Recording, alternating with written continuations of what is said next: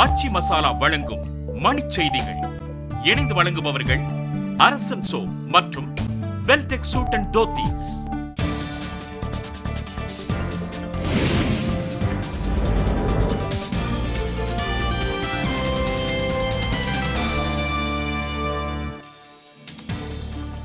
நிலக்கரி சுரங்க முறைகேடு தொடர்பான விசாரணையை தொடங்கியது நடுவண் புலனாய்வுத்துறை.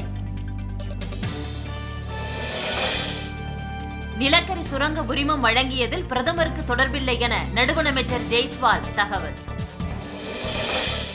கூடங்குளம் அணு உலையில் இம்மாத இறுதிக்குள் 1000 மெகாவாட் மின் உற்பத்தி செய்யப்படும் நடுவண் அரசு உறுதி. புதுக்கோட்டை இடைத்தேர்தலில் விதிகளை மீறுபவர்களுக்கு 2 ஆண்டு சிறை, தேர்தல் ஆணையம் எச்சரிக்கை. ஆந்திராவில் பிணை வழங்குவதற்காக கையூட்டு பெற்ற நடுவண் புலனாய்வுத்துறை நீதிபதி கைது செய்யப்படுவார் என தகவல்.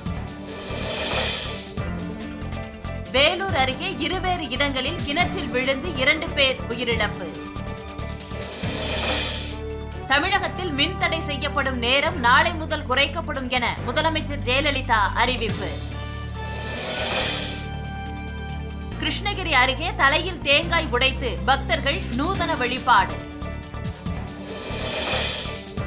இந்தோனேஷியாவின் கிழக்கு பகுதியில் ஏற்பட்ட நிலநடுக்கம் ரிக்டர் அளவையில் 5.8 பதிவு. பிரெஞ்சு ஓபன் டென்னிஸ் போட்டியின் 3வது சுற்று ஆட்டத்தில் அனா இவனோவிச் அதிர்ச்சி தோல்வி. ஆச்சி மசாலா வழங்கிய மணிச் செய்திகள். இணைந்து வழங்கியவர்கள் அரசன் சோ மற்றும் வெல்டெக் சூட் அண்ட் தோத்தீஸ்.